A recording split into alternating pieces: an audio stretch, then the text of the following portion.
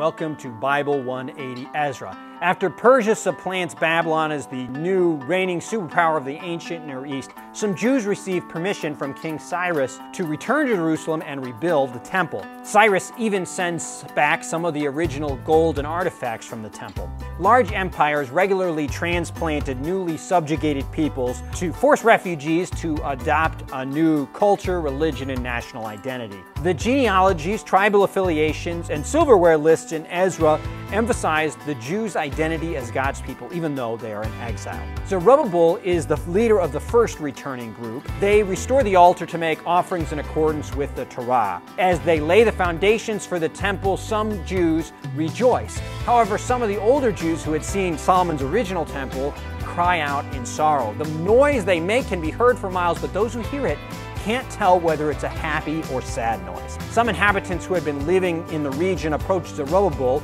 and offered to help rebuild the temple, which is kind of like offering to become the same people. Zerubbabel refuses. These rejects respond by writing a slanderous letter to the new king, Xerxes, who stops the temple project. Then the prophets Haggai and Zechariah show up, and a letter is sent to the new king, Darius. The temple work restarts. However, when the temple is completed, it's clearly not as good as Solomon's temple. There's no holy smokes or affirmation from Yahweh as there had been when the tabernacle and the temple were dedicated. Then Ezra arrives, leading another group of exiles with more financial support sent by yet another king, Artaxerxes. When Ezra finds out that many of the people have married Gentiles, he tears his tunic, pulls out his hair, and a lengthy and heartfelt prayer of repentance is recorded. His solution is to have the men divorce these women and send them away. It's hard to draw any straightforward lessons from Ezra. Should Zerubbabel have refused help? The Torah and its procedures certainly shouldn't have been ignored, yet Israel is supposed to be interceding for the nations and teaching others to honor Yahweh. The Jews in Jerusalem should have put their faith first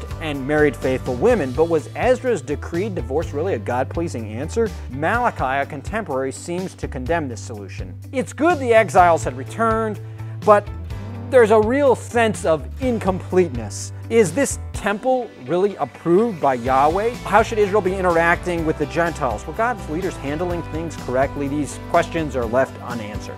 And that tension is there by God's design. There must be a better way of being God's people. A better leader, a better temple, a better way of interacting with non-Jews must be out there. The questions in this book are God's people will continue to struggle with and often miss the mark on until Jesus arrives. A new and eternal solution to these quandaries will be proposed by a prophet from Nazareth. The fulfillment of God's plan of salvation is the new covenant in Christ.